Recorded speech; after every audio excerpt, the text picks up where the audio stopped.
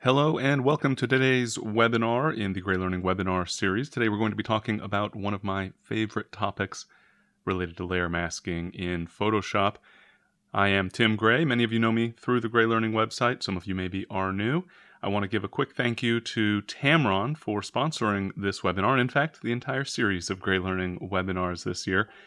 And so we'll have some more information about them a little bit later. Be sure to check your email. We will send a link. It's one of the most common questions for the webinars is, will it be recorded? And yes, indeed, it is being recorded, and you will receive a follow-up email with a link to that recording so that you can watch it as many times as you'd like. We do encourage you to watch it over and over again. So big thanks to Tamron for sponsoring the presentation. This week, I need to also send a shout out to my cellular provider, because the internet went down and we're now using a cellular data connection, but always good to have a backup plan, isn't it? We learned that in photography, and it's certainly true with technology in general. Let's go ahead and dive in, though. We're going to be talking about what is often regarded as a rather complex subject in Photoshop: targeted adjustments and creating composite images and layer masks. And today I just want to focus a little bit narrow on some of the techniques for essentially improving the quality of your layer masks. So we'll dive into an image first that relates not exactly to layer masking, but in a way it does, of course. And that is the notion of feathering a selection. This is a topic, those of you that have been following me for a while, or maybe have watched the lessons in the video courses on GreyLearning related to selections and layer masks, already know I do not feather selections. I do not feather selections. And usually when I'm at a presentation and I say that I'll get a second look like, wait, what did he just say? Perhaps people think they need to run to the exits. But the reason that I don't feather selections is simply that I want to save that feathering for the layer mask. We'll talk about feathering the layer mask, of course, today. But the basic notion is that when I'm working with a selection, it's not as easy to figure out exactly how much to feather by. So in this case, for example, I have a reasonably crisp edge between the landscape here, this canola field out in the Palouse, and the sky above. If I were to create a selection, and so in fact I'll switch to the quick selection tool here, and I'll just paint a quick selection across the sky. But that selection is not feathered, and I assure you that every selection needs to be feathered. So here I'm telling you these contradictory statements. I never feather selections, and yet every selection needs to be feathered at least a tiny bit. Well, I'm just applying that feathering to the selection after it's no longer a selection, once it has become a layer mask. And that enables me to see the actual effect. You'll see an example of that a little bit later. But if I were to feather this selection, then I would need to go to the menu and choose Select, Modify, and then Feather. And then I'd need to enter a number. And I don't know what number to enter. In this case, maybe, 2 or 3 pixels will probably do the trick. It depends on the circumstances. It also depends on the strength of the adjustment you're applying. Well, I don't want to play a guessing game here, and so I would much rather save that feathering for later in my workflow when I can actually see what's going on in the image itself. So, just a lesson to keep in mind.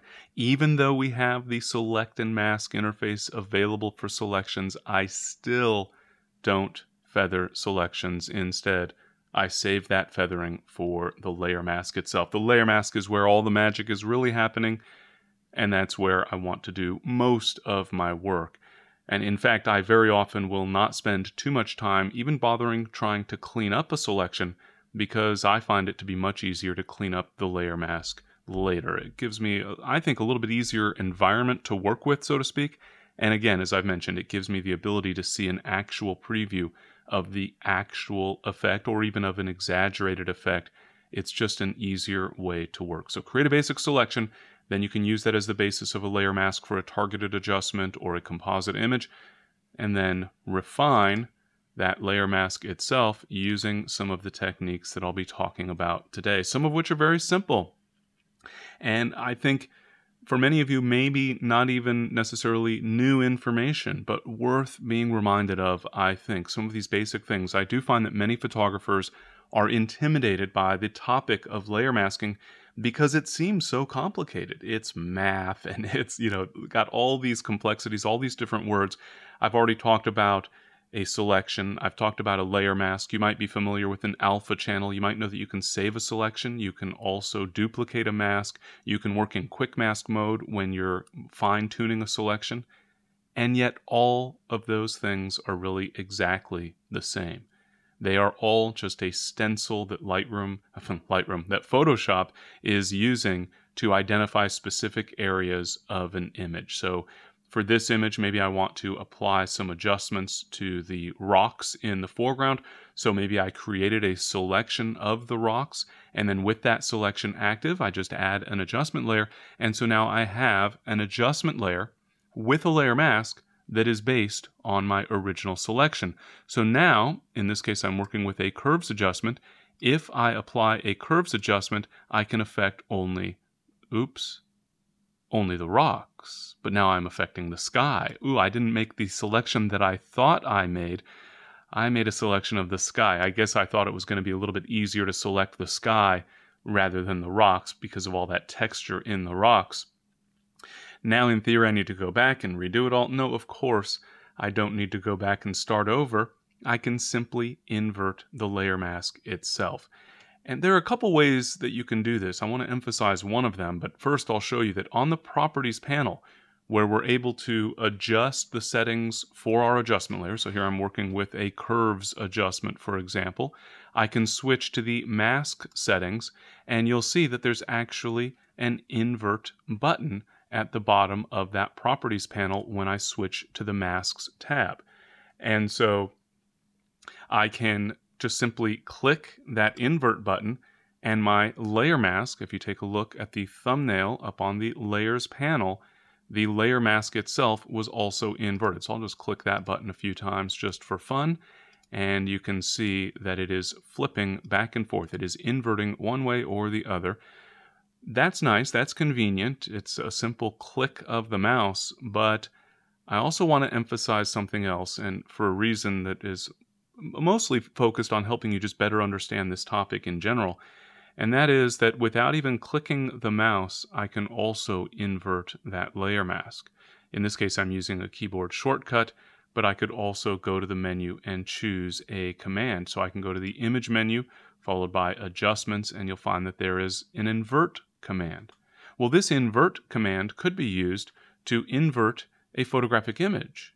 In fact, that's essentially, you might say, what it is here for, is so that you could make an inverted, a negative version, so to speak, of the image itself.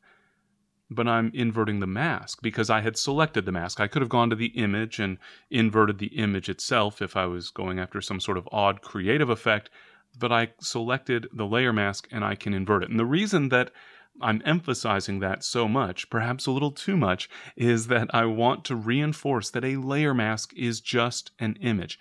It's an image that consists of only black and white and maybe shades of gray.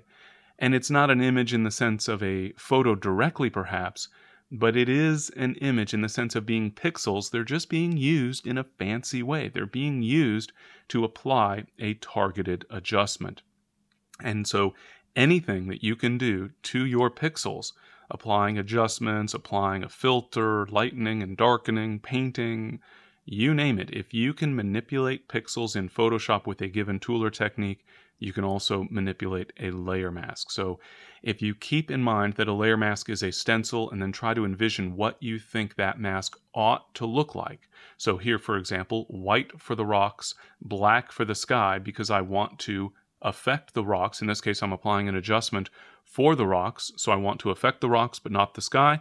So I need white for the rocks and black for the sky, because in the context of a layer mask, black blocks and white reveals either the adjustment or the pixels, depending on what that mask is attached to, is connected to. There was a question previously, Terry asks about that feathering that I was talking about.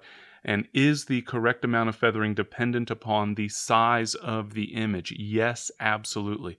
And so this is a good example image.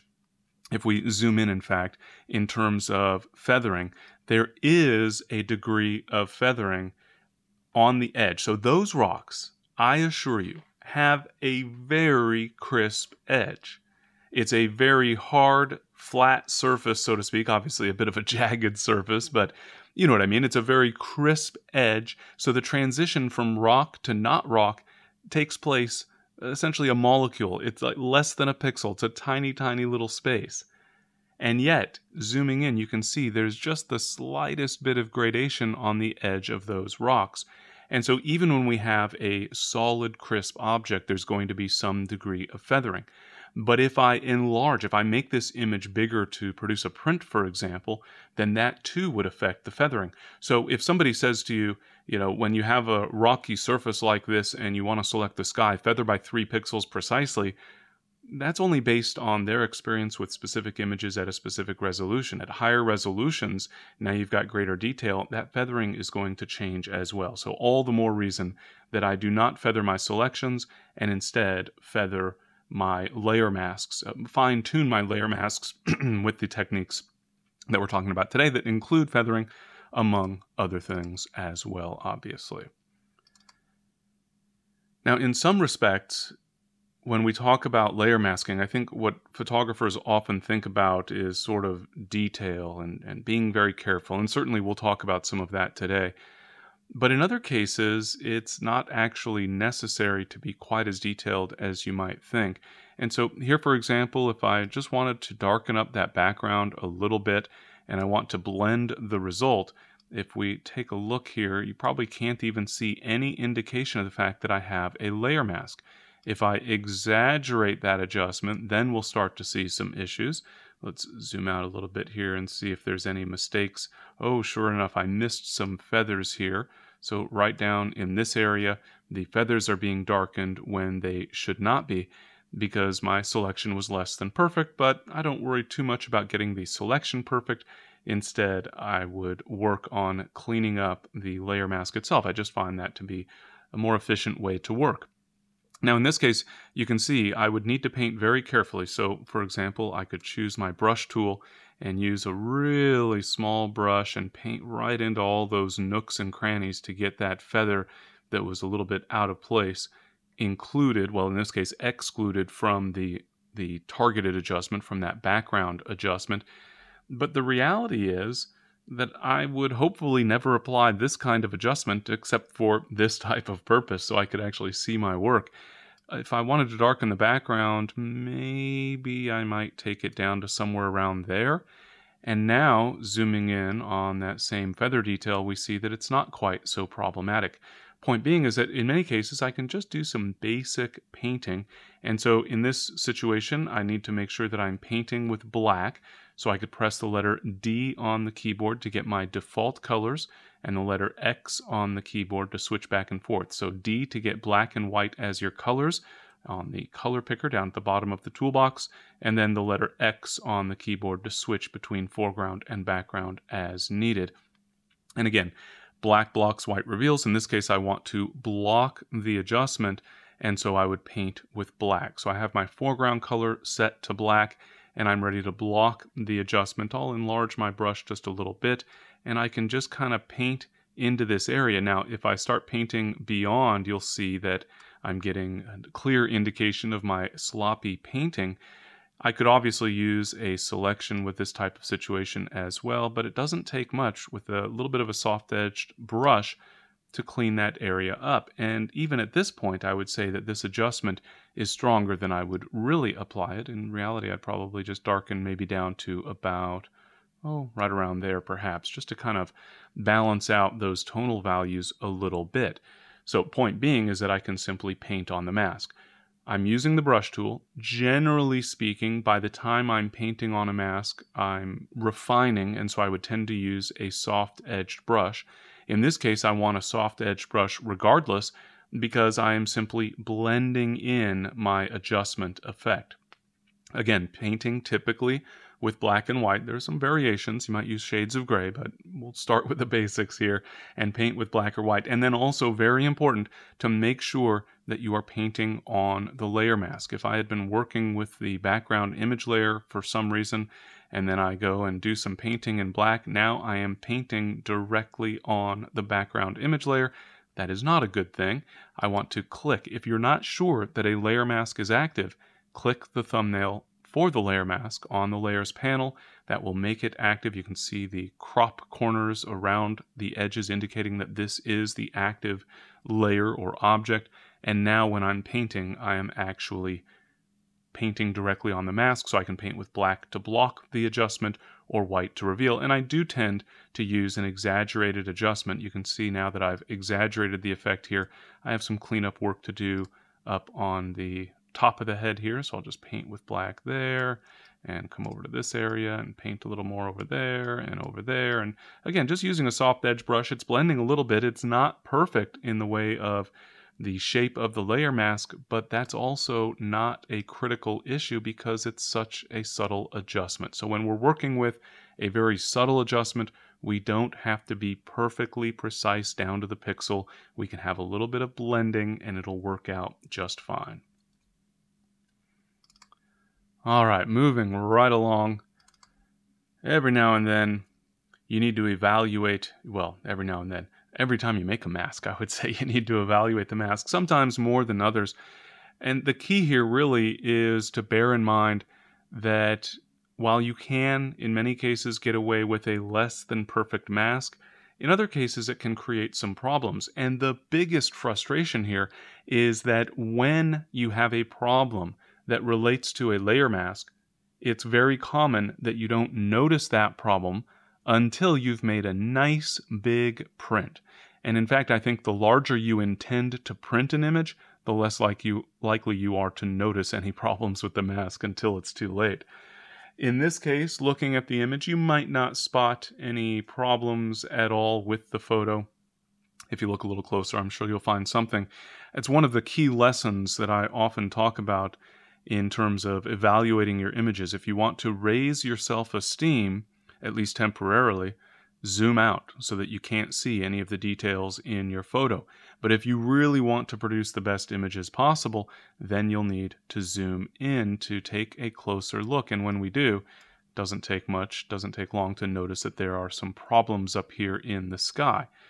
But what if it wasn't quite so obvious? In fact, if I zoom in on the buildings here, everything looks great. I don't see any of those visual artifacts that would suggest that my layer mask was anything other than perfect, so we will operate under the assumption that my mask is indeed absolutely perfect. But there are a few things that we can do to evaluate the mask a little bit more. One of those is just to simply turn off the layer mask, the adjustment layer I should say, is to simply turn off the adjustment layer and turn it back on again. And then you might notice this window in the center here is getting a little bit of an odd effect when I turn off the adjustment layer versus turn it back on again, just by clicking that eyeball icon to the left of the layer to make it visible versus invisible. It can also be helpful to temporarily disable and then re-enable the layer mask itself. So holding the Shift key on the keyboard, click on the thumbnail for the layer mask in order to essentially make the layer mask disappear. So now my adjustment is affecting the entire image, and then Shift click again, and my adjustment is only affecting areas of the photo based on the mask. And by toggling back and forth, you'll see some areas that kind of seem to flash a little bit almost, kind of like that area of the window I pointed out, and that can be a very clear indication of some problems with the layer mask. Perhaps the most valuable little tip here in terms of evaluating the mask, though, is to take a look at the actual full resolution layer mask. You can do that by just holding the Alt key on Windows or the Option key on Macintosh while clicking on the thumbnail for the layer mask. Brace yourself when you do it, because you might see something like this. Oh my goodness, I thought the layer mask was in pretty good shape, and now I see it is a complete mess. There's a lot of work to be done here. Fortunately, in this case, believe it or not, this would be very, very easy to fix. But again, the point being is that we can evaluate the mask. I like to evaluate by looking directly at the mask, but of course, keep in mind, right now I can't see the rest of the image. And so I do want to use all of these different methods. Note, by the way, just as a quick note, a quick aside, we can also adjust this mask while I'm in this mask view. So I could actually, for example, paint with black to clean things up here while I'm actually looking at this preview of the mask. So you can see I'm already a good percentage of the way to finishing up that mask. Very, very easy to clean things up when we're working in this view. And then again, just hold the Alt or Option key on the keyboard again and click on the thumbnail for the layer mask in order to go back to your full image view. And I do like to switch back and forth from time to time in order to evaluate, get my cleanup work done, then go back and check out the image. I don't want to look exclusively at the mask itself. Sometimes I want to actually look at the image, the actual impact on the image. So I would go back and forth multiple times. So Seth was asking, why not just fix the selection? So that would relate, well, probably in this case, maybe, I'm not sure how soon after opening this image or before that question was asked, so if it was this question or not. Why not just clean up the selection? Why not have a perfect selection? And quite frankly, it's because I find it's often much easier. You saw here how I could paint. So if this were a selection based on maybe the magic wand tool, for example, now I've got to shift click in a few extra areas and look for tiny little flashing marching ants display, versus I could then just go into the mask itself and paint directly on the mask. So I'll paint with white in this case, and we'll use a hard edge brush since we have some of these other areas to contend with, and I can just do some quick painting. And frankly, I just find it to be quicker and easier in many cases. Not always, don't get me wrong. In many cases, the selection tool is very powerful and able to give me a great result quickly. In other cases, I just find it's easier to work directly on the mask, and sometimes, as we'll see a little later, there's some mixing of the techniques, mix and match these different techniques. All right, so there was a question, by the way, about extracting an image with fine detail. We will have an example of that very, very shortly. So again, with the question about why not just fix the selection, by and large, just because I find that it's often easier to work directly on the mask, but as I mentioned, sometimes mixing and matching. So I'm going to create a quick selection here. Well, no pun intended. I'm using the quick selection tool, and we will create a selection. I'm going to select the sunflower here in the foreground, but actually I want the opposite. I can invert the layer mask, but I can also invert the selection. So I could go to the select menu and choose to invert my selection so that I now have selected the background rather than the flower itself. And so now if I add an adjustment layer, so I can click on the Add Adjustment Layer button down at the bottom of the Layers panel, and then choose the type of adjustment that I would like to apply. In this case, I'm going to use a cliche adjustment just because it'll make it easier for us to see what's going on. So I'll choose the black and white adjustment here. And certainly, I could have cleaned up the selection. So to the question earlier, moments ago, I could certainly have worked to clean up the selection itself.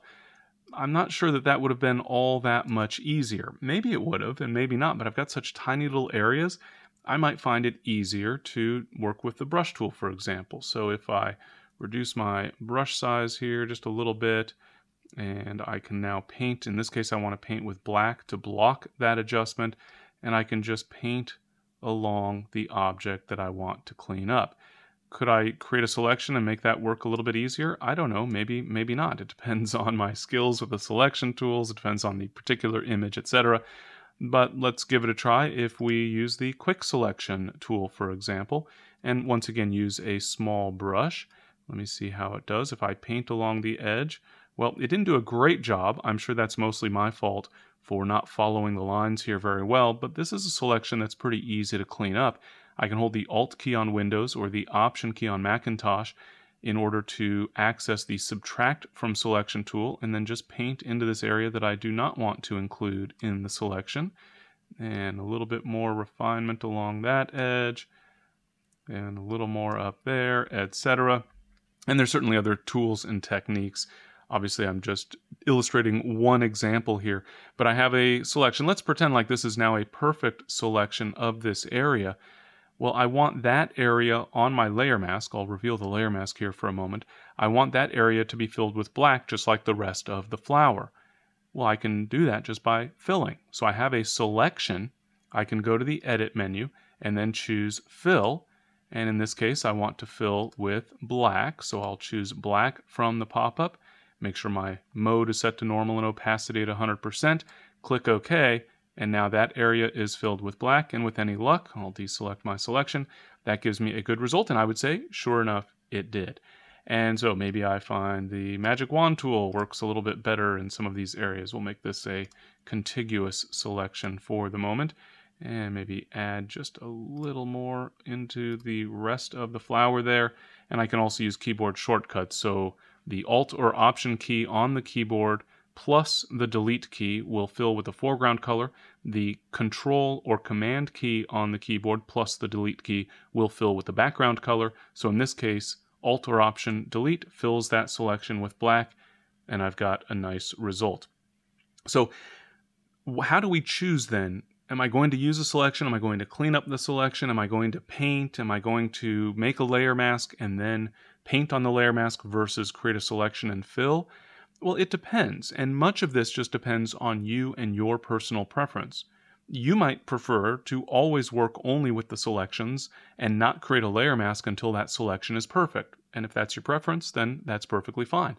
I prefer to work directly with the mask because now I can see the actual effect of my work as opposed to just hoping that it will all work out after looking at the maybe quick mask mode display or the marching ants display, the selection outline.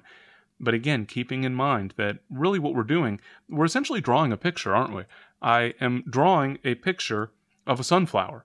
It's just that in this case, the sunflower will be entirely black and the background will be entirely white, but I'm just drawing a sunflower. I can create a selection and add a layer mask or add an adjustment layer which comes with a layer mask automatically. That is essentially telling Photoshop to fill based on the selection. Or I could explicitly create a selection as I did here and fill that selection.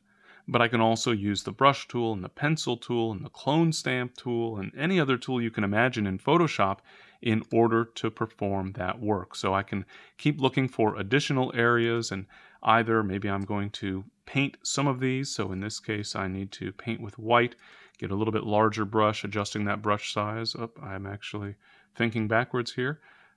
I did that on purpose, though, of course, for educational reasons. I was thinking backwards that I needed to paint with white.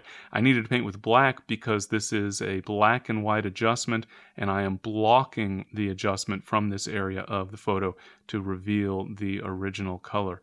And so, again, bearing in mind, and that's another reason that looking at the layer mask itself, by the way, can be helpful. It can help remind you of whether you need to paint with black or white, because even those of us who have been doing this for a very long time sometimes get confused about which color I need right at the very moment.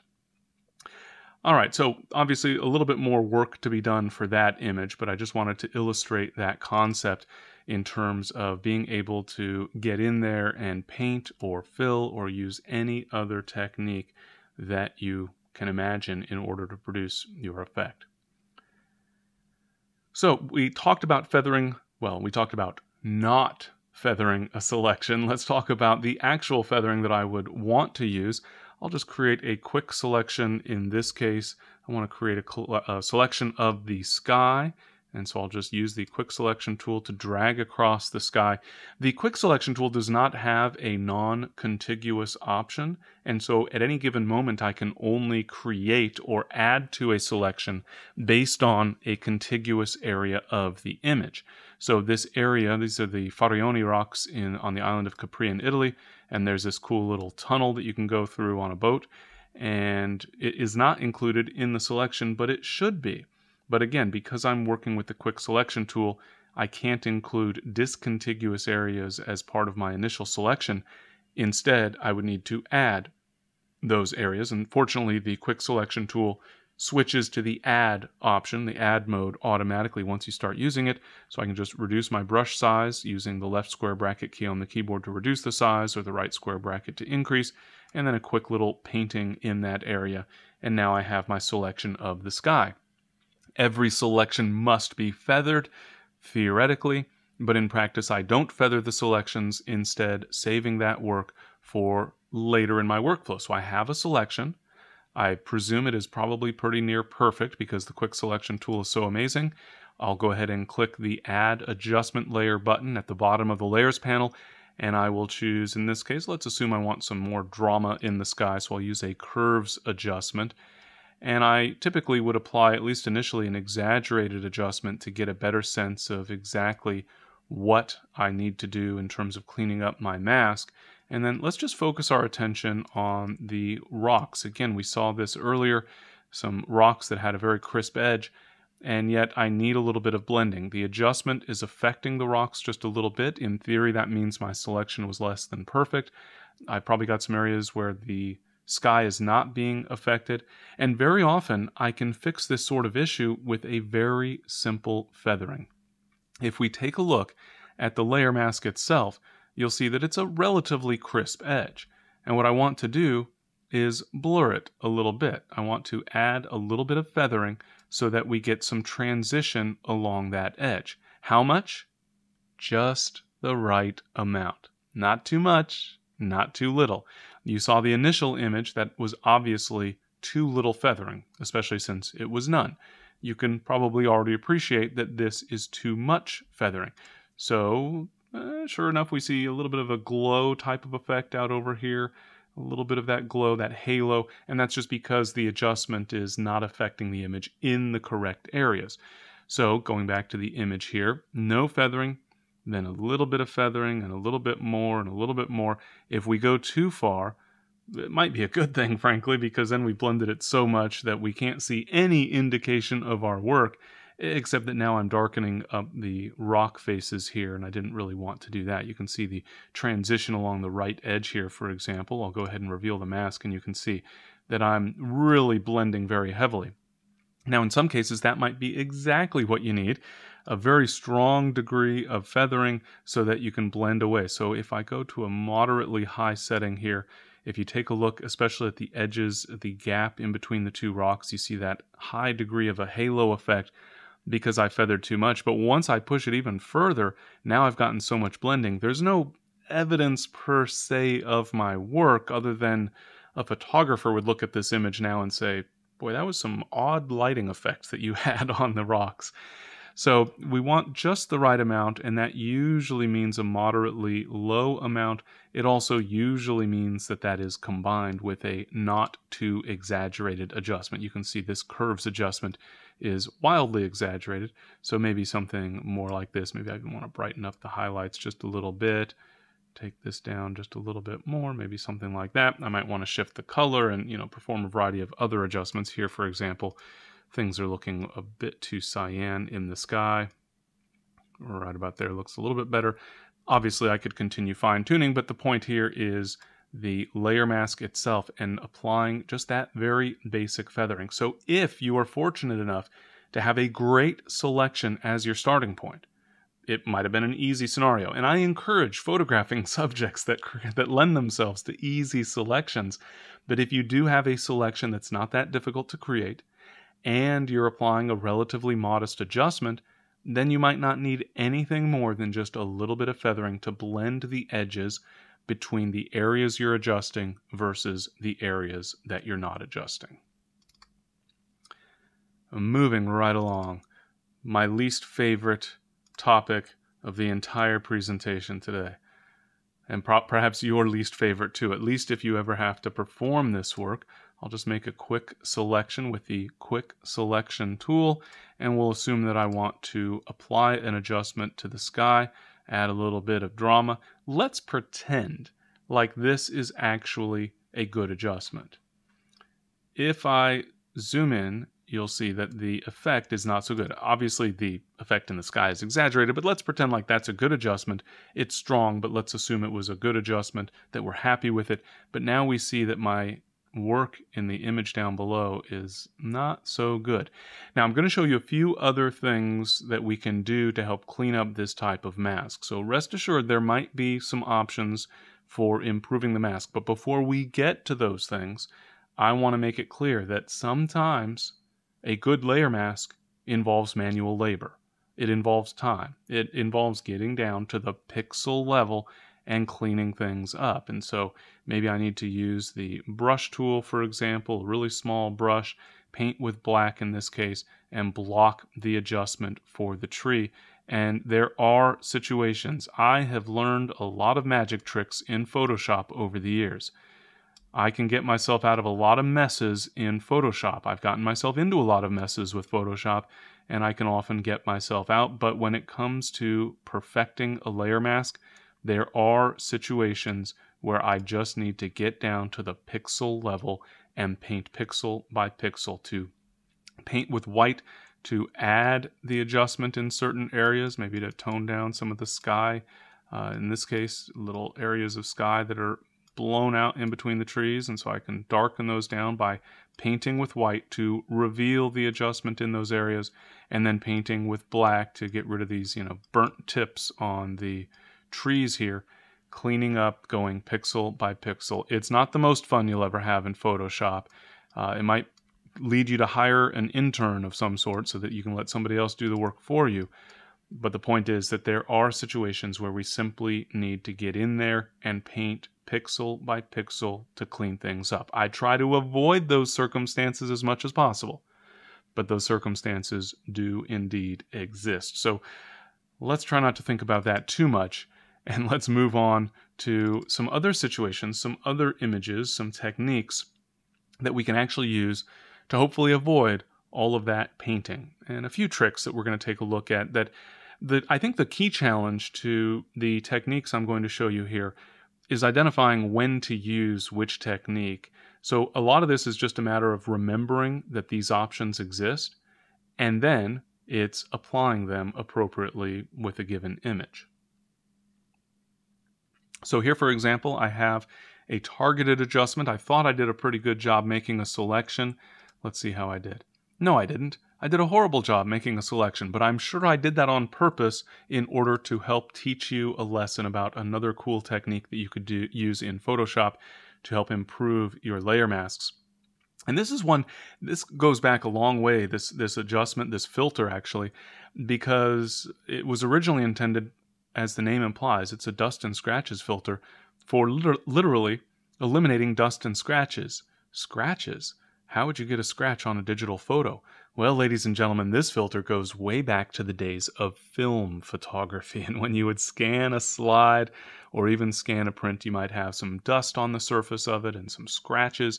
And this filter is aimed at cleaning that up. And I realized that's an awful lot of what this looks like, kind of dust and scratches. I've got the black exterior outside of the window shutters, and then the white area, or at least what should be white for the shutters, because I'm applying an adjustment for just those window shutters. But obviously the mask is far from ideal. We'll go ahead, in fact, I'll leave the image visible so that we can see some of the effect in the background. And let's make this adjustment a little bit silly, just so that we can see more readily just how bad that mask is. And so I'll zoom in on one of these shutters, right like that. Should work pretty well, so that you can see that there are areas of the shutter that are not being affected. Hopefully I did not actually intend to make these, what would you call that, violet shutters rather than the nice blue that they were. But just for illustrative purposes, I'm going to click on the layer mask to make sure it is active. Remember, we can use any tool or technique in Photoshop that lets you manipulate pixels in an image, and use that technique to manipulate pixels on the layer mask itself. So you want to make sure that you're on the layer mask when you're going to use one of those techniques. Simply click on the thumbnail for the layer mask to make sure it is active. And then I'll go to the filter menu, and under noise, we can find dust and scratches. I'll bring up the dust and scratches filter, and let's pan into the white area here. I'll go ahead and reduce the values for radius and threshold so that we can see the impact of each. So radius is size, and essentially what we're doing is identifying the size of the dust spots or the scratches. How thick are those scratches? And I can increase the value, and you'll notice as I increase the value and as the preview updates, you'll see that we're getting larger and larger areas. So we start with just the fine detail, and then we go into the larger and larger and larger dust spots and scratches in theory, but in this case, of course, just errors in the original selection. Let me pan over to the side so we can see the edges. So I've essentially removed all of those areas, those blemishes in the layer mask, but I've also lost some of the edge detail, so I can bring up the threshold to require a little bit more difference between those values before we clean things up. And so we'll bring that up just enough, maybe right about there, and we'll pan around, of course, and make sure that we don't have any areas that are still problematic. That looks to be pretty good in terms of an outline for the area that I'm trying to apply my adjustment to. I'll go ahead and click OK, and you can see that I've got a much improved result. You can also maybe notice that I have a few little areas along the edges that are less than perfect that I would want to clean up.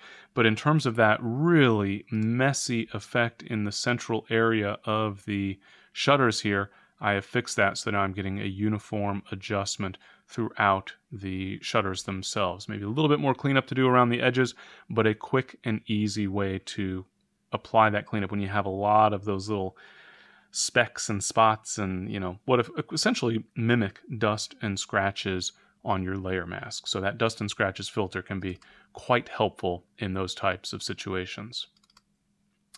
It is also possible to use a color range command. You're probably already familiar with the color range command for creating a selection, but you can also use a color range command to refine a layer mask just a little bit.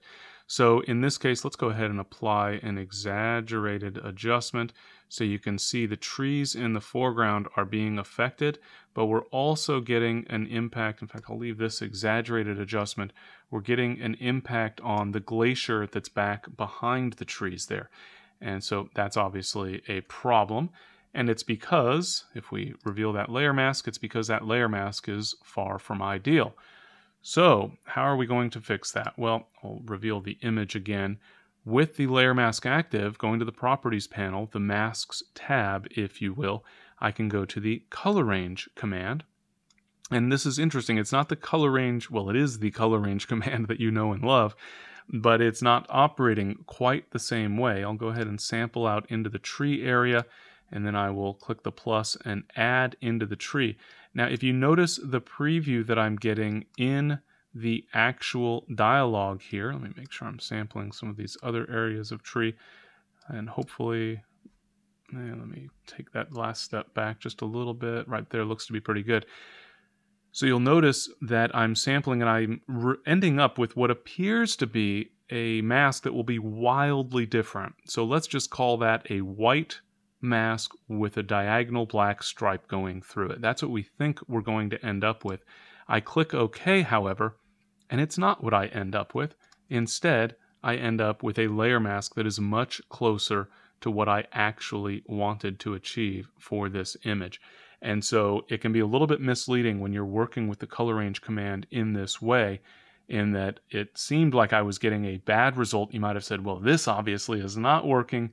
Cancel and try to find some other technique, but give it a shot, because when you're working with color range in the context of a layer mask like this, you actually are modifying the mask as opposed to completely replacing it.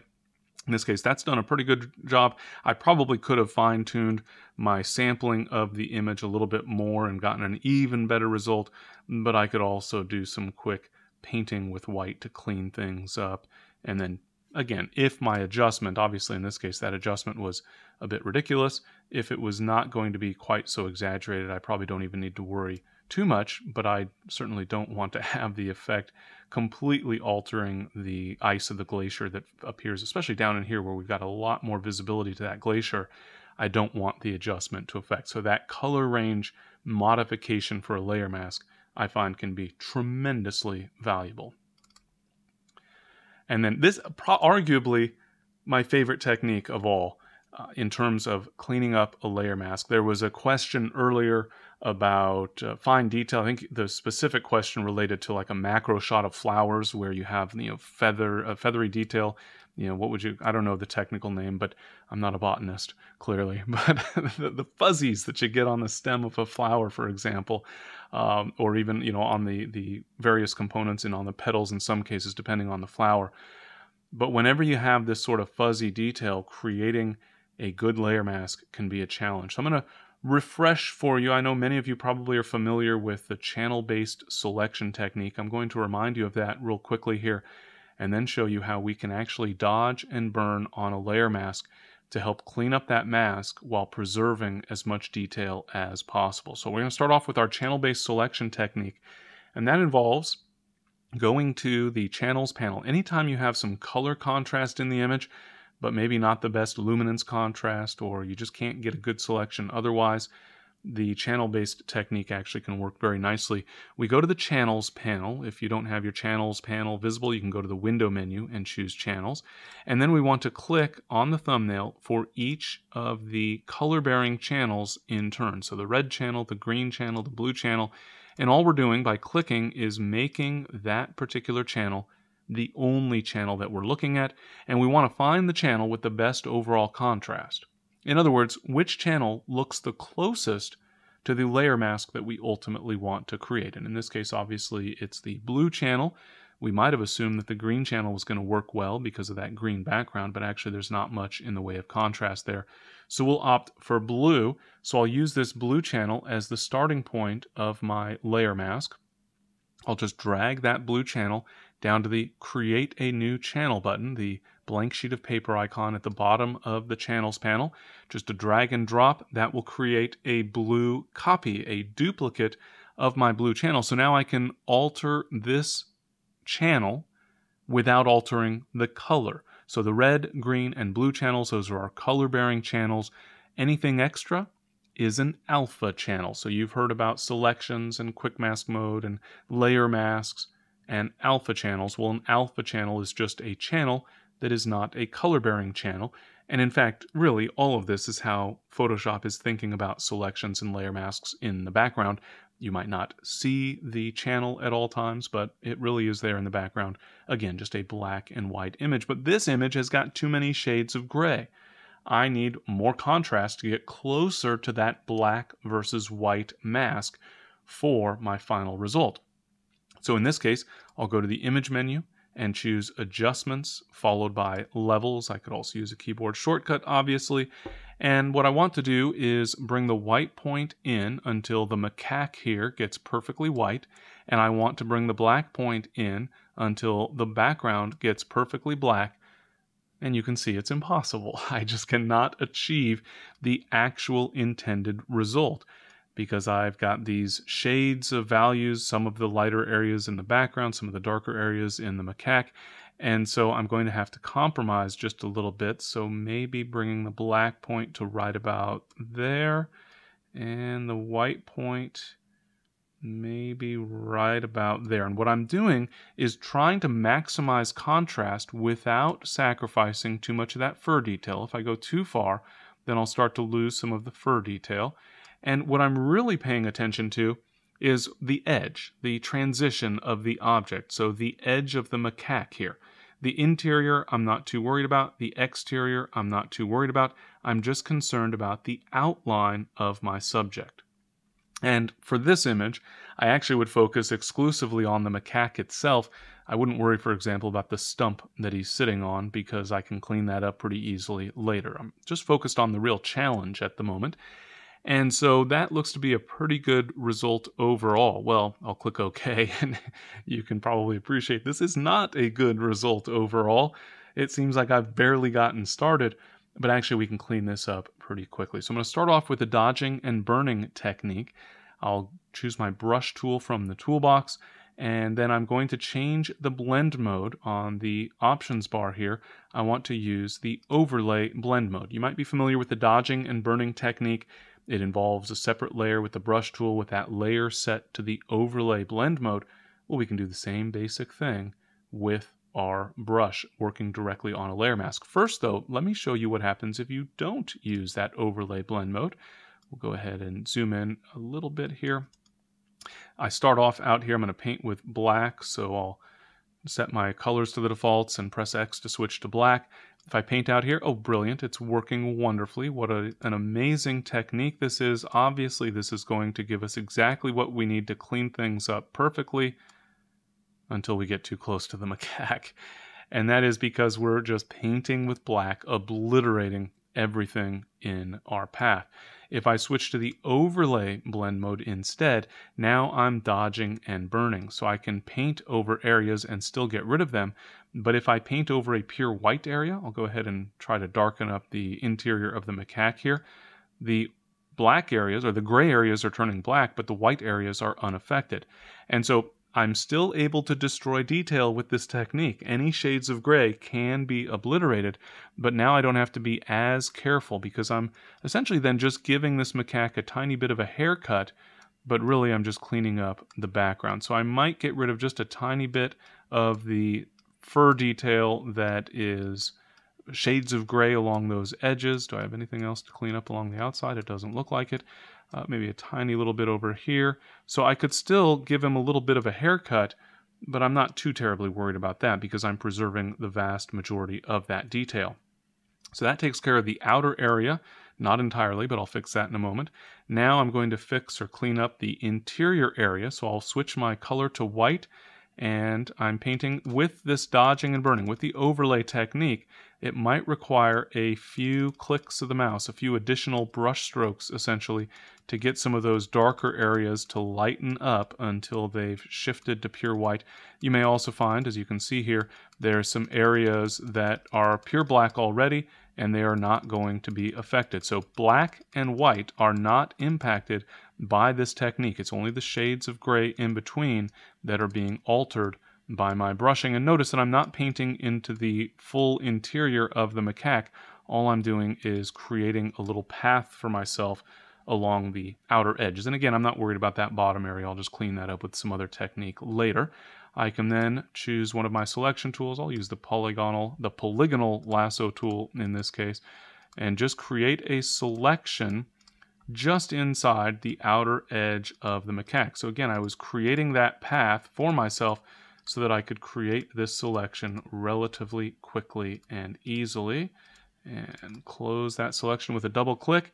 And now I can fill that interior area. Holding the Alt-Option key and pressing the Delete key fills with white. Again, conveniently ignoring the area down below that I'll clean up later. But I have a pretty good starting point here. I'll zoom out a little bit. And I'm going to make another selection. I'll just go around the edge of the macaque, staying inside any of those blemishes that I need to clean up, but otherwise just tracing roughly around the outer edge of the macaque, and then going outside of the actual image area so that I can create a selection of just that outer portion of the image. My background color is currently black, so I could hold the Control or Command key on the keyboard and press Delete on the keyboard to fill with that color, with the background color in this case, and then a Control or Command D to deselect.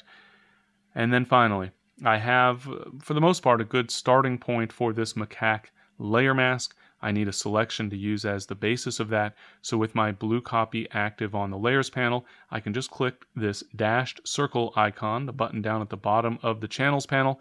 That is Load Channel as Selection. It will create a selection where white areas of the mask are selected, black areas are not selected, and shades of gray are partially selected. And you can see that that has given me a very good starting point for that selection. In fact, let's go ahead and switch to the Layers panel, and we'll apply an adjustment to the background, and you'll see that we can apply to the foreground. Did I say background? I meant foreground. I'll invert that layer mask very quickly before anyone notices, and then I can apply that adjustment while still preserving that detail, that fur detail for the macaque itself. So dodging and burning, again, the channel selection technique is great all on its own, but then dodging and burning on that result to help clean things up can be just incredibly valuable, especially for the fuzzy stuff. When you've got hair, feathers, and fur, and any of those fuzzy details, that technique can be just an absolute lifesaver. All right, last but not least, this one is pretty straightforward. I'm sure many of you have already seen some of these capabilities. Recently, Adobe updated Photoshop to change the behavior and how you access the selected mask or the refine mask capabilities. Let's go ahead and just start with a selection using the magic wand tool here. Just click into the sky. Oh, I had my contiguous option turned on earlier, so I'll turn that off, and then shift click in a couple of other areas. And it looks like we have ourselves a good starting point for a selection of the sky. I'll then add an adjustment layer. We'll just go to the ever-present curves adjustment, and we have an adjustment that is affecting the sky, but not our lilac-breasted roller here. And as we talked about earlier, if you zoom out, everything seems just wonderful. If you zoom out far enough, the image looks absolutely great. But when we take a closer look, we start to realize that there are some problems. So let's start off with a simple problem here. Feathering. No pun intended whatsoever. If I go to my masks settings here on the properties panel, feathering usually works so great with birds, and yet I'm getting a problematic halo along that edge. So obviously not a good result. I'll just take that feathering back down to 0, and rest assured that there are other techniques that we can use. There is actually a select and mask button on the properties panel, but also there's a setting in preferences that you can enable so that you can simply double click on a layer mask to switch into this select and mask mode, this refine mask mode. And this, I think there's a big improvement. Instead of using a dialog, now I'm working directly on the image. Speaking of which, I do recommend on your view pop-up that you set the option to on layers so that you're seeing the actual effect in the actual image. So first off, let's take a look at that feathering control, because it's really not as bad as we thought it was. I don't need much in the way of feathering. I'll exaggerate a little bit and then take it down. This is still too much, but I'm going to leave that exaggerated so you can see a little more clearly what's going to happen when we shift the edge. So the issue here is not so much that the feathering is too much and causing a halo. It probably is a little too much, but the halo is really caused by that transition not being in the right place in addition to the size. Well, shift edge enables me to shift that edge, that layer mask edge, inward or outward. So I can adjust the position essentially. So I might shift it inward a little bit, maybe reduce that feathering just a little bit, and somewhere around there looks to be pretty good until we take a closer look at another area of the photo and find our problematic, I don't know what you would officially call those. I refer to these as chin feathers, and we've got this very rough transition there. Now in concept, we can use the edge detection setting here, so I can increase the value for radius and turn on smart radius so that it will get more fuzzy for fuzzy areas, etc.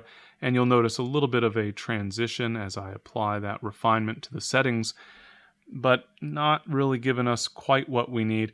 In theory, you might play with smooth sometimes, but not all that often and not too much. Smooth will actually smooth out the rough edges, but it also means that that mask is not following along the detail very well. Contrast, by the way, is just the opposite of feathering, so if you decide your feathering was too much, you could increase contrast.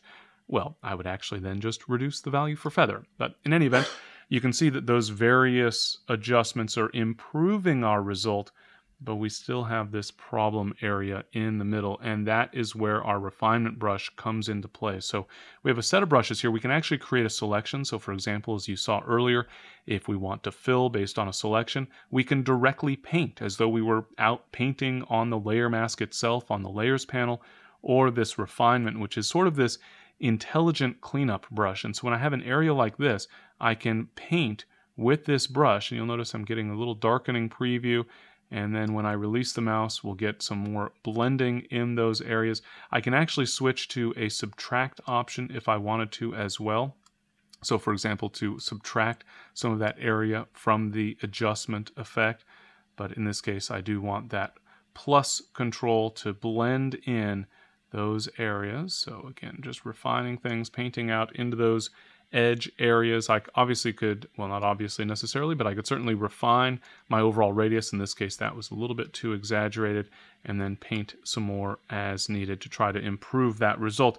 Bearing in mind, by the way, you can see this is a ridiculous degree of adjustment for the image. I'm adding some vignetting at the corners, or, well, revealing the vignetting by darkening up so much. The sky looks just silly, quite frankly.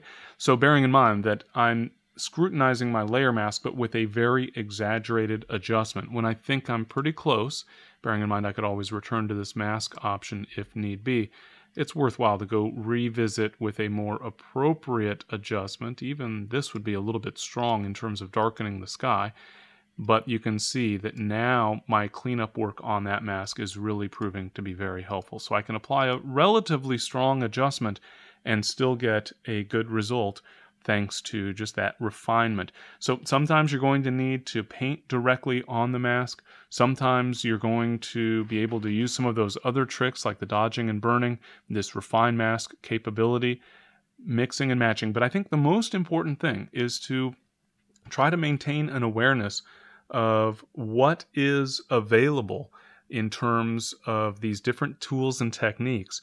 And then bearing in mind what is available, then when you run into various situations, trying to make decisions about what technique might work best. So, see, Stephen asks if there was any difference with quick mask selection. So, referencing essentially some of the various techniques working directly on the mask, we can indeed use quick mask mode. I made reference to quick mask mode, but we didn't actually talk about it in the context of mask cleanup. So quick mask mode is a way to modify the original selection. So with a selection active, I can press the letter Q on the keyboard to enter quick mask mode.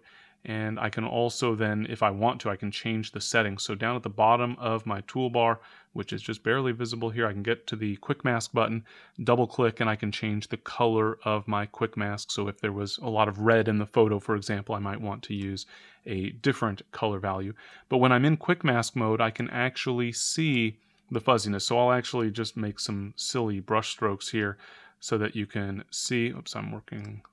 Let me go back to a different, there we go. So I'm working directly on my selection here, and if I were to paint in some additional areas, in fact, let me switch to a simpler image, and we'll make a quick selection here. And now as I'm painting, oops, with my not brush tool, as I'm painting, in order to add or subtract areas to or from the selection, I don't know why this isn't being revealed, but in any event, the point being is that we can see the actual shape, as it were, of that quick mask. So in fact, if we were to then feather, we would see the actual feathering effect. We would see that blending here with quick mask. So in some respects, working in quick mask mode eliminates my concerns about working with a selection versus a layer mask, but what quick mask mode is still lacking is the ability to see the actual effect in the actual image while you're working. You're getting a better preview of your selection, but still not ideal, I would say.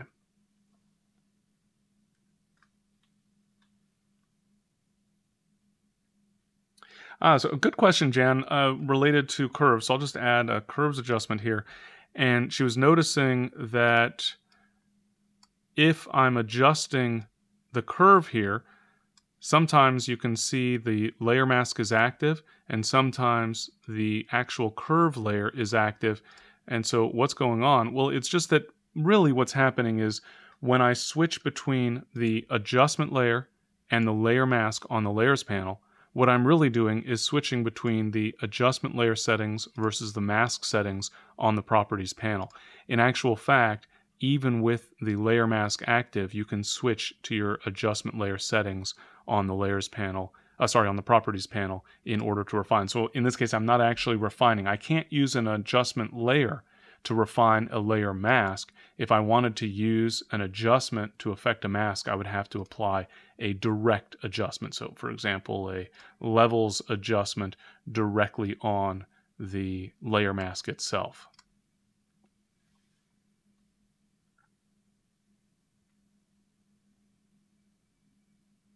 So a good question, George. How do you add to a selection without messing up the current selection? So if we have a selection active, then we can use an add to selection. So without messing up the selection, well, that depends on what you mean by messing up.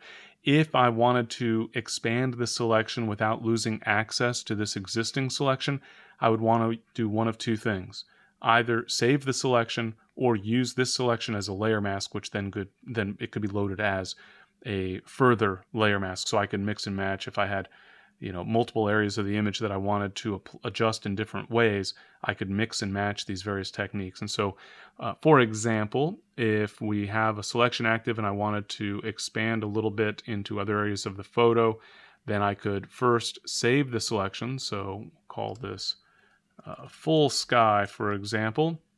And then maybe I wanted to add, just for the background a little bit, if I'm adding to this selection. So if I go to my quick mask mode, actually I'm going to switch to my quick selection tool, and if I wanted to add this background area, which obviously will get most of that top area for whatever silly reason, this just happens to be the image that is open at the moment, then I could save that selection as well. We'll call this, sky plus some hill, whatever the case might be. A silly example in this case, obviously, but then I always have the ability to get back to that original selection.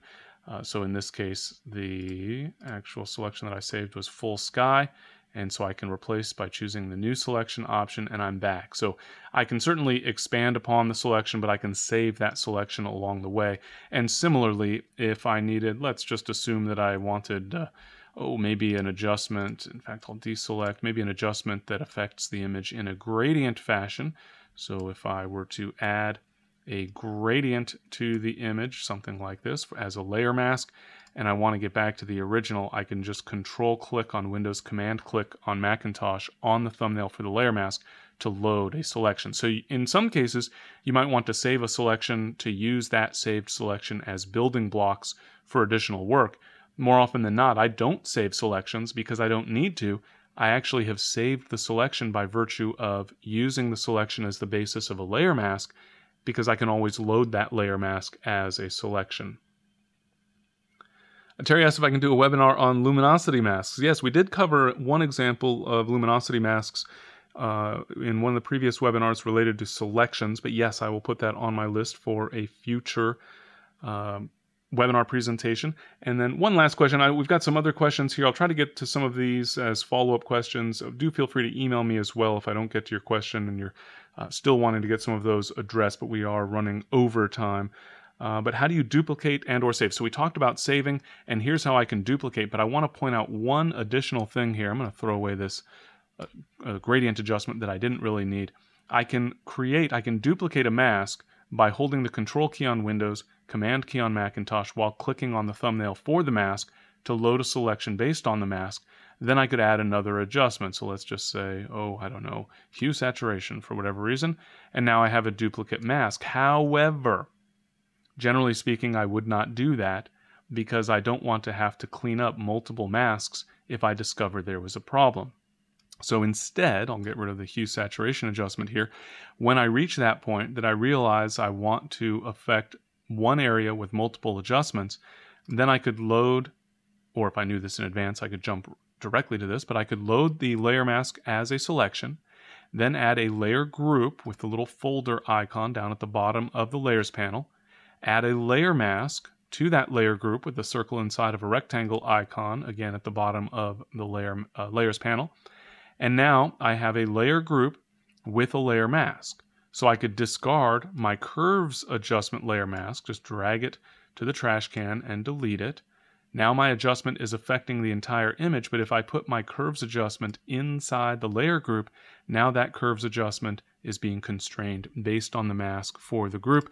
If I add another adjustment, that's a black and white area by and large, but let's just assume that saturation, we'll get some color out of there. Not good color, but color anyway. And so we can get multiple adjustments affecting a single area of the image by using a layer group with a layer mask and then putting as many adjustment layers inside the layer group as we need. All right, that has been a lot of information, wasn't it? I'm tired. Are you tired? Probably. I want to thank you all once again for joining me today, and thanks again to Tamron for sponsoring today's webinar presentation as part of the GreyLearning webinar series. This has been a lot of my favorite techniques as they relate to cleaning up layer masks in Photoshop for targeted adjustments. If you want to explore further, we have a course in GreyLearning on selections, one on targeted adjustments, one on creating composite images. All of those are included in a bundle, the Photoshop for Photographers bundle, available in GreyLearning, and you can get it for $50 off, just $99, using the link that you see here, timgrey.me/webinar99ps for a $99 price on the full bundle. I don't even remember now. I think it's more than a dozen hours of educational content, and we keep adding new content to it all the time. But again, thank you very much for joining me today. I'll look forward to seeing you on a future webinar presentation.